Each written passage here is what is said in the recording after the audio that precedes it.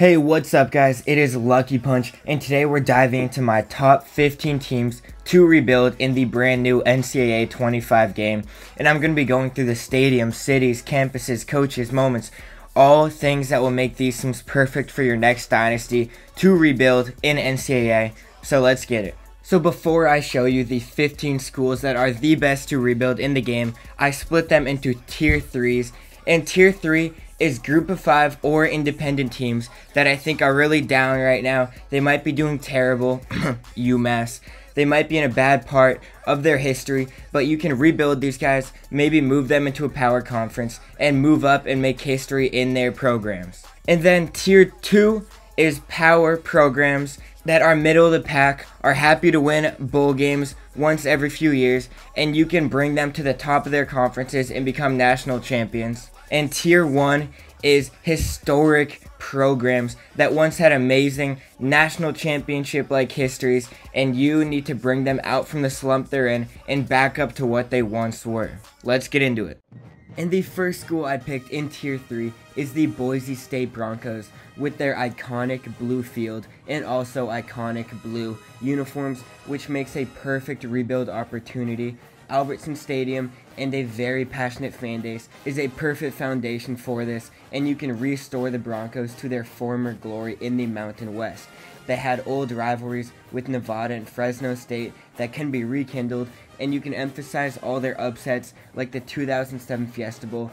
And the Broncos are a team used to upsetting more popular and bigger and more expensive programs across the country, so you can aim for national prominence and continue this tradition that makes it a perfect rebuild. They brought in a ton of key transfers like Malachi Nelson, a freshman from USC, and Ashton Jeanty, one of the best running backs in the country, is going to be a very exciting and powerful duo together. And they did go 8-6 last year, but this is a perfect chance to bring a powerful Mountain West team to become one of the best teams in the country and even fight for a national championship. And the second school in tier 3 is the Marshall Thundering Herd, and Marshall has a ton of history. They're known for a huge fan base, the Thundering Herd, and you can look for Sunbelt dominance in a relatively weaker conference, but very good teams at the top of it. But you can look to dominate the conference by rebuilding Marshall and creating a new era of success. They had a lot of history, including legendary Hall of Famers like Randy Moss, but they have had a slow run recently. They went 6-7 last year, and they lost a lot of transfers, so this is your chance to bring Marshall back with nice uniforms and bring some trophies back to West Virginia. And the fourth team in tier 3 is the UAB Blazers, a team that not too long ago was completely about to be erased from history. Their team was disbanded, but now they're back in FBS and they're ready for a rebuild. They have a great dragon mascot, great uniforms, and a great team identity, so you can rebuild them, win the conference, create new rivalries, maybe even become the best team in Alabama, maybe move into the SEC and see what you can do. They had a tough year last year at 4-8, but they have a ton of young guys. Jacob Zeno is a good, strong quarterback as a senior, and they'll need a lot of help to compete in Alabama. And the next school up is the Tulane Green Wave, coming down south from New Orleans, and this is a team that was in the SEC and they had to leave, and now they're in the American, but you can rebuild them. They've had a great run in recent years. Mekhi Hughes is a very good running back, only a sophomore. He was an 1,000-yard rusher last year, and he's going to be very good and fun to use in the game this year. They have a great team identity with the green and the blue, and you can focus on reviving their SEC ties, use their New Orleans fan base to establish new rivalries and aim for conference championships. And the recent success and huge history of the Green Wave, including their bowl win over USC, makes them a team on the rise. They've been on a great run in recent years, and you can bring them back to the SEC, rebuild them, and make them national champs. And they brought in a ton of transfers at wide receiver, including Mario Williams from USC that will be very fun to use. And now we have UMass Amherst. I'm trying to be excited about them, but I'm not. They suck. Let's be honest, they suck. Probably the worst FBS team for what they are. 3-9 last year is a good year for them, if we're being honest. They lose players every year. They're an independent team. They're joining the MAC in a few years, but this is your chance to take them over now. and bring them to dominance. Victor Cruz is the only guy I can think of for UMass, but they're 100% one of the worst teams in a not-so-good stadium that needs a complete revitalization of their program, and you can do it. You can turn the Minutemen in Massachusetts into the best team in the state, New England, or possibly even the country. You can find new rivalries. You have BC in-state, and you can strive for a bowl win, something they haven't done since 1972. That is a fact. You can look it up. And you can turn possibly the worst FBS team into a very strong contender for a national championship. And they do have some good players. Tyson and Powell are two seniors that are going to make an impact this year. They've stuck with the program. Tyson came in as a transfer 2 times, coming from Clemson originally, but he's a good enough quarterback to get the job done, and you can look to rebuild from there. It's a huge untapped market in New England to look for talent. You can beat out BC and be the best in the state. And now James Madison, JMU, another school relatively new to the FBS, which offers a fresh canvas for dominance for your football team. They have never won a bowl game, but they did go 11-2 last year. You can compete with programs kind of on the decline like Virginia and Virginia Tech in-state. You can fight them out in the recruiting market and be the top in the state. They are in the Sun Belt, so you can establish them as the best team in the conference and eventually move up to the ACC, SEC, whatever you want. And JMU is poised for success with amazing logos, the Dukes, amazing uniforms and helmets, and Ayo Adeyi from North Texas and Jacob Dobbs from Holy Cross. They got their coach from Holy Cross. He brought in a ton of talent, including Dobbs, and they have a ton of new young players that they're going to use in the future to propel their program and push it in to one of the best in the country under your supervision. And now we have the United States Naval Academy, one of the only military academies along with Air Force and Army in the FBS, but they're known for their triple option offense, their incredibly unique offense, where they have almost no passing all year long, and they dominate the run game with their strong and disciplined players, but their military tradition makes for a very unique challenge. You can follow by their guidelines, their recruiting. Your best player, your quarterback, he might be going into the military. He might transfer because he doesn't want to be in the military. Anything can happen. And you have the chance to focus on the Army-Navy rivalry, one of the best in the country, and you can dominate the American Athletic Conference, Navy's new conference after being independent for so long, but they have a ton of tradition. Roger Staubach played there. You can use their academy's rigorous standards and academics, which is now in the game, to try and turn the military academy around. They went 5-7 last year. They have amazing uniforms, as they always do. But they have a ton of guys like Alec Texa, a running back who's going to dominate the ground game. You can focus on recruiting tough-nosed fullbacks, and you can dominate the way they play.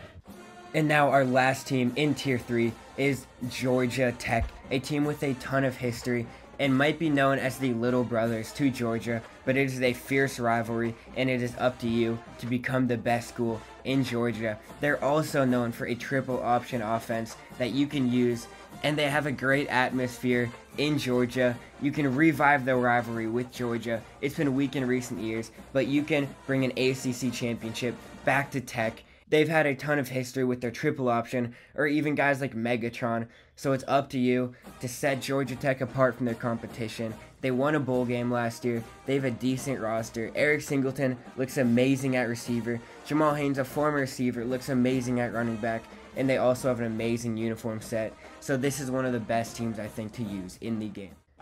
And our first school in Tier 2 is the University of Minnesota Golden Gophers. This is not only going to be a fun rebuild in the Big Ten with all these new schools from the West Coast, that's going to make it so much harder, but they have by far the best uniforms in FBS. If you don't know, now you know. Look up all their combos. They're going to have 13 or more unlimited combinations of jerseys in the game. They have the great maroon and gold, and Goldie the Golden Gopher, but you can use their uniforms, their great stadium, for a very competitive rebuild in the Big Ten.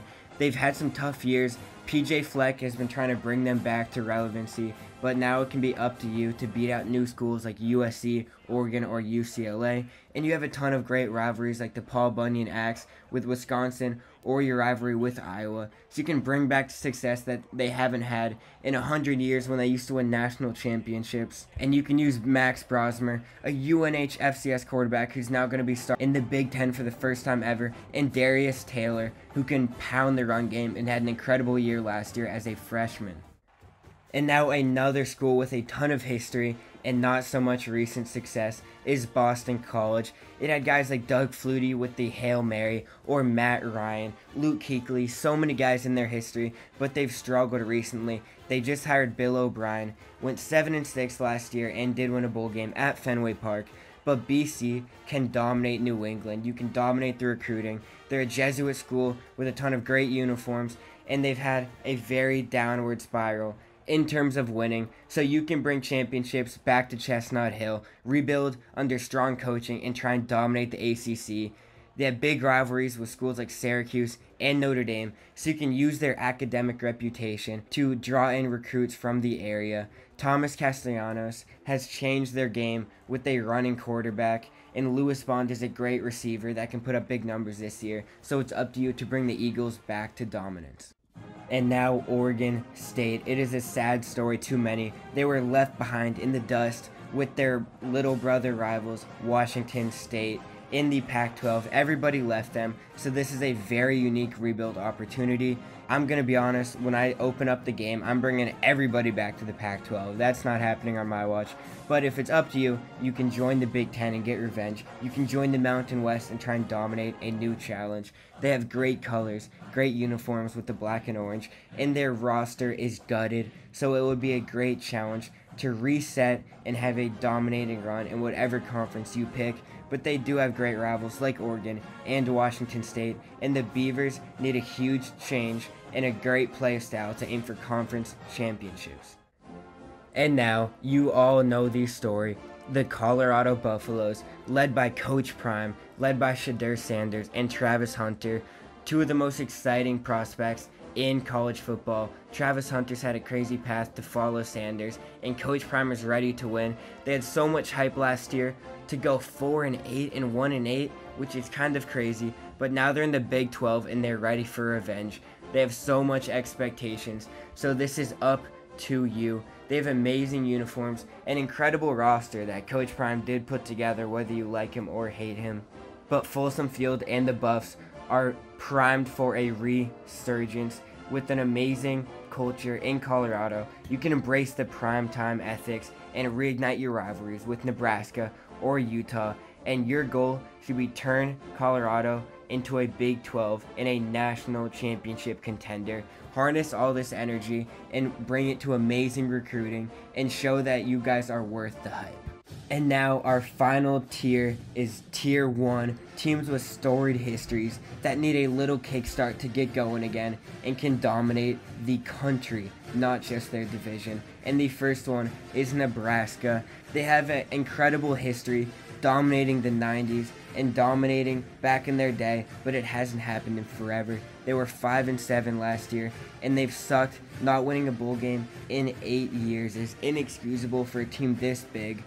Known for their black shirts or their amazing defense, that you can bring the Cornhuskers back in the Big Ten and compete to win. The Big Ten is going to be a lot harder, as I mentioned, but you can restore their power running game, their hard-nosed defense, and huge rivalries with Oklahoma or Colorado, and make Nebraska a Big Ten powerhouse once again. They somehow got Dylan Raiola, the #1 quarterback in the class, when they swiped him away, which is a huge start for their team as a freshman, and Isaiah Newer from Texas is a huge get for Raiola as a target, and they have amazing uniforms with the black shirt set, so it's up to you to bring a storied franchise back to prominence. And the second team in Tier 1 is the Miami Hurricanes. Although they are a private school competing with the biggest schools, they had so much swagger and hype in the 80s and 90s with Gino Torretta, but now they have an electric atmosphere with very flashy uniforms and great colors with the U. And rebuilding Miami is all about restoring their dominance and swagger. They have amazing in-state rivalries with Florida State or Florida, and you can bring back their aggressive play style, aim for ACC titles, move to the SEC. do whatever you want, but make Miami the powerhouse it once was. They have amazing uniform combos, and under Cristobal, they've been very mid in the last few years, 7-6 last year. But Cam Ward is one of the best quarterbacks in the country, and he's going to come in with experienced guys like Xavier Restrepo, who is an amazing receiver, very underrated. So it's up to you, with their amazing atmosphere, to bring Miami back to the dominance they once had. And now the final school is the Notre Dame Fighting Irish, coming out of South Bend, Indiana. Notre Dame has so much history. Throughout their entire history, they've been amazing, but they've been on a very slight decline recently. But they are a powerhouse in the sport, and rebuilding the Fighting Irish means rebuilding for all the amazing players in their history, like Joe Montana, and Notre Dame is home to the iconic Notre Dame Stadium with Touchdown Jesus. You can do this rebuild for him, and their gold helmets and traditional uniforms set them apart from the rest. You can join any conference you want. They're independent. They fit right in to the Big Ten, and they have so many rivalries with schools like USC or Michigan. But with your independent schedule, your goal is only for national titles and nothing else, and you can restore the legacy they once had. But they still have amazing colors, amazing defense that they're known for. Xavier Watts and Benjamin Morrison are two of the best and most hyped defensive backs in the country, and you can use them to kickstart your defensive legacy at Notre Dame and NCAA. And those are all 15 teams I think is perfect for the best rebuilds in NCAA. I'm probably going to be making a video on every single one of these teams. But if you enjoyed the video, it was a little different, so comment down below teams you think you could use. If you enjoyed the video, if you agree with me, disagree, I love talking with you guys. Leave a like if you enjoyed it, and subscribe if you want to see more, and see you guys next time.